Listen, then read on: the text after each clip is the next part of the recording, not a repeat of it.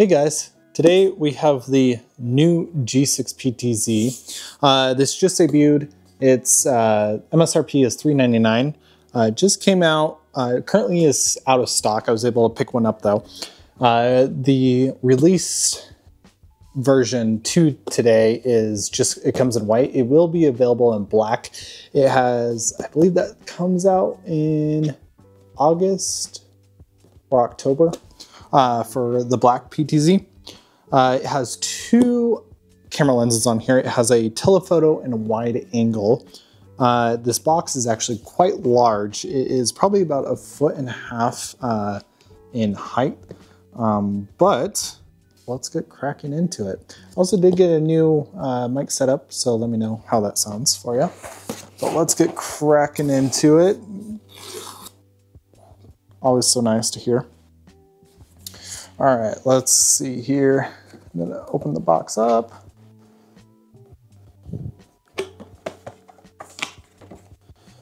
And there we are. Wow, that is actually quite a big camera head. Let's slide this guy out, shall we?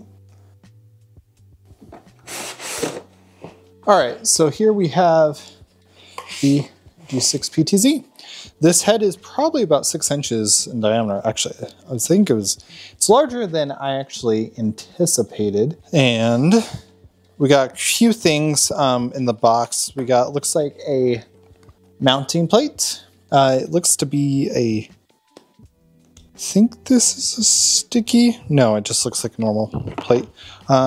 We got a ceiling tile kind of locking bracket similar to the access points. That back. I'm not sure how this went in. We'll figure that out later.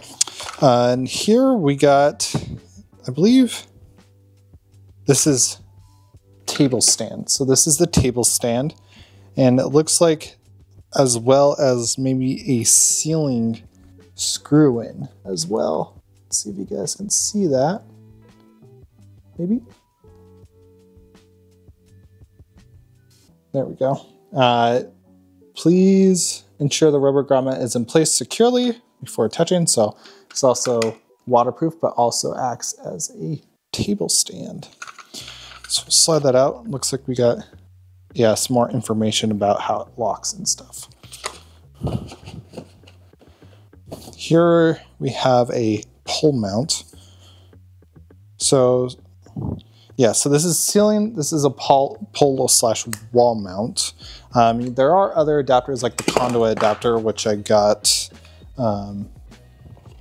for a pole I'll be putting it on. Looks like there's just some, what fell out looks like some just scrap cardboard for packaging.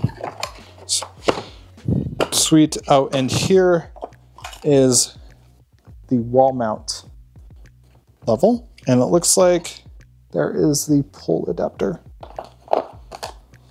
Slide those back in there. Looks like the shield then does come with rubber grommet as well. And the little feed through for the RJ45. Now we get to the big daddy. This thing weighs a good actual, I want to say like 5 pounds. It's not light by any means.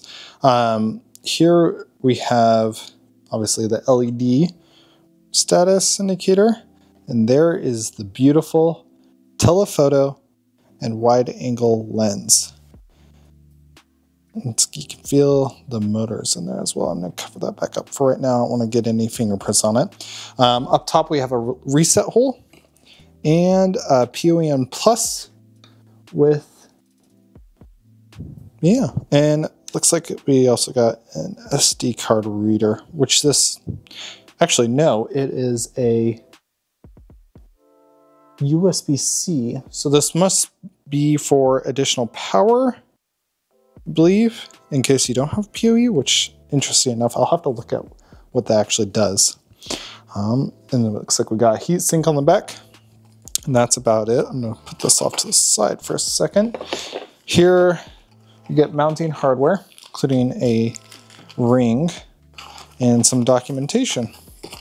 Sweet. All right, I'm gonna plug this in the other room, and then we'll go over to the computer and get it configured. I'll be back with you guys. Alrighty, so I got the camera adopted and connected and updated. It only took about 3 minutes or so. But I have it in the other room and it's facing a field. So to maybe zoom into some horses or some cows, we might be able to. It's probably a foot away from the glass. But here is the camera. And I can already tell, let's go and put this on high quality mode. Wow, that is crisp from stock. Obviously you can do, I forgot what the controls were. Okay, is it arrow? It's arrow. Okay, so I got its arrow keys. So probably right now it's in the wide angle lens. I'm not sure when it actually switches over to the telephoto. Probably once you get in close enough and you can see my outside of the glass is actually dirty. Where was the control hints? I always forget. Mouse control. So you can do mouse control, smart zoom, person, patrols. So you can do patrols like, say for instance, you have certain areas that you need to cover, with one camera. You can patrol those zones at a certain designated time. I believe it's, we'll save this view as a preset. And then we can do another preset. So let's move the camera a little bit. Excuse me. Let's do that. Maybe a little more. We'll add another preset. There we go. And then assuming home is the first preset that you set, yeah, which is correct. So the patrols, set up 2 presets.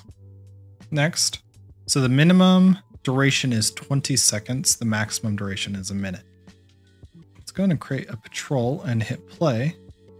And then we'll just wait here 20 seconds. Okay, so the first patrol is the first instance. So I'm not sure which one in the home. I think you actually do that in the primary settings of where the home position is.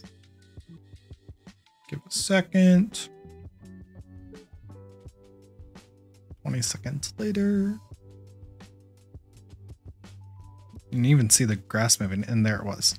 So as you can see, you can create patrol zones. I believe it said it was 9.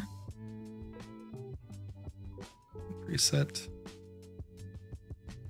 I'm not sure. Let's see how many we can max this out to. So 10 presets. I'm gonna have to go through and delete all these now. I'll do that later. This is for a client anyway, so I'm gonna remove this camera anyways. So let's see if I just click on the screen where I want for it to go. It goes through. Okay. So yeah, so anywhere on screen you can click and we'll point. So I'm assuming we just scroll in. Yeah. Wow. Okay. I'm gonna move it slightly out. Let's look at this. I think that's a horse over there. Let's go ahead and zoom in. Let's do 10x. No, that's a bush. Wow. That's actually pretty impressive. So we switched to wide angle. I'm pretty sure there's a bird right there. So I'm pretty sure that was a Domino's car. I think it's at 5x when it actually switches to the telephoto lens. Let's see. Yeah, there's a cow. I'm pretty sure the cow is eating its own poo right now. All right, interesting. But wow, this is in perspective. So here's the cows, obviously. Let's go ahead and zoom all the way out to 1x. From there all the way to there. And that's actually a pretty significant distance. Here's a car, actually. Let's just zoom in on this car real quick. I don't know if I'll be able to get a good shot. Well, let's see. I think it's too far.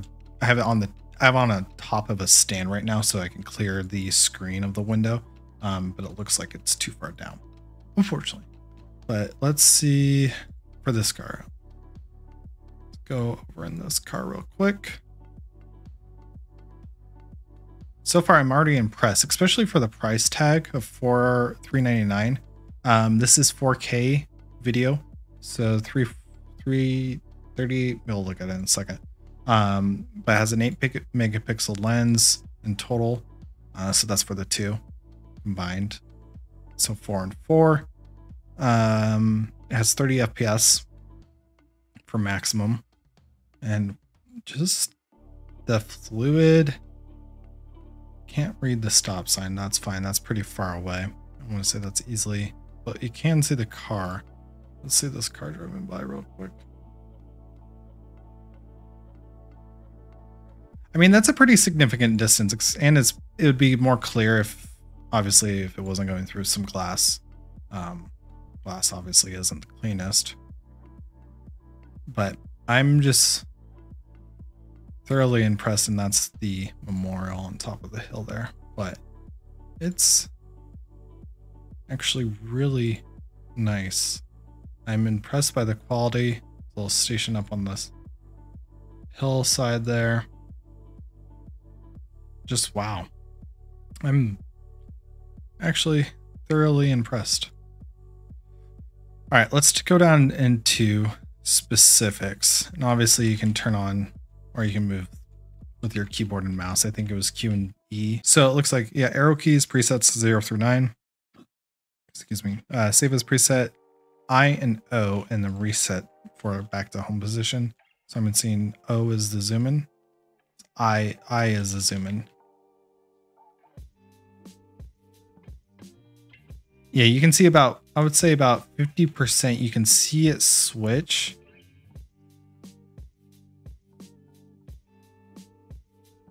Let's bring this back to 5. Let's see. Yeah, you can see the switch right there. I'm pretty sure it's at 5. At 4. It's at 4. Okay. So interesting. Let's see. Let's go back to 10x. I'm curious about the actual zoom ability, digital zoom. Let's see here. Honestly, for being that far away, this is actually pretty far. You still can make out the details, and it's going through glass again. So I'm thoroughly impressed, actually. Especially for the cost, because normal PTZ is pretty expensive. Any major brands. Right, perfect. Okay, let's go back to the specs. So the specs, obviously the model, motion, Mac, the bit rate.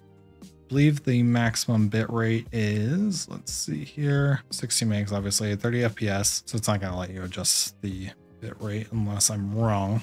Obviously someone could clarify me in the comments. I never usually have to mess with the bit rate on things.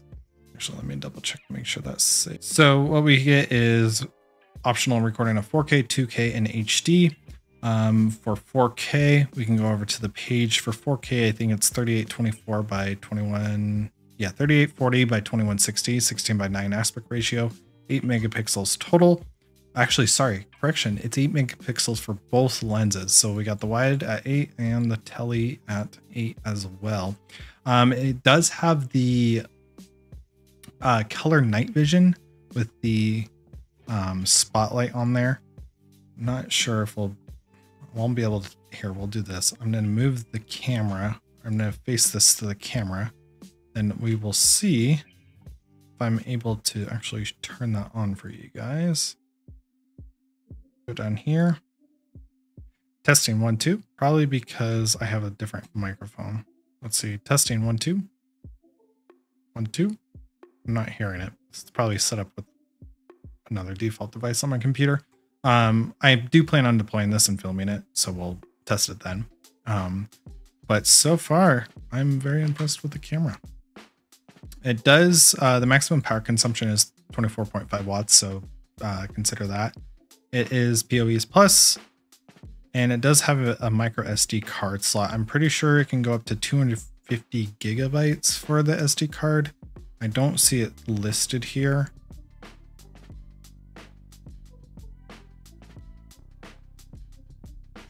Yeah, I'm not seeing it.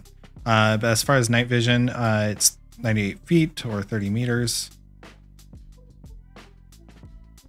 so far I am super impressed. And so for black, it is in Q3 for 2025. So Q3 starts on July 1st. So I'm not sure if it's between then and when Q3 ends. I believe Q3 ends in August.